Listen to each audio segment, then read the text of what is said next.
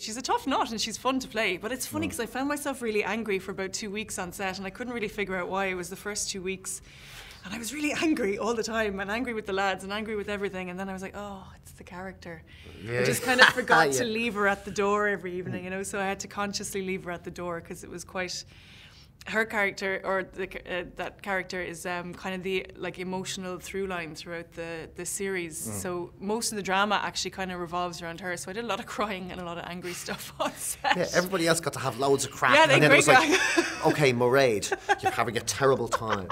Your life is nearly over. Yeah, and go fillet some fish there as well. Yeah. It's a very Daniel Day-Lewis approach to the role. I was going to say, did you do anything like that? Did you go to the English market and fillet fish? Yeah, I did. Yeah. I did. I spent a half a day filleting fish for the film, and I did it for the TV series as well. As a result, I know how to fillet fish now. Not very, not flat fish, but I can do other stuff. But didn't Peter have you hanging out with Alex, getting to know him and building relationships and all that? We did. I took him on little shopping sprees around town and bought their costumes with them. This was for the film, and hanging out like a little family. Yeah. And then filleting fish. Beautiful. It's such a wonderful story.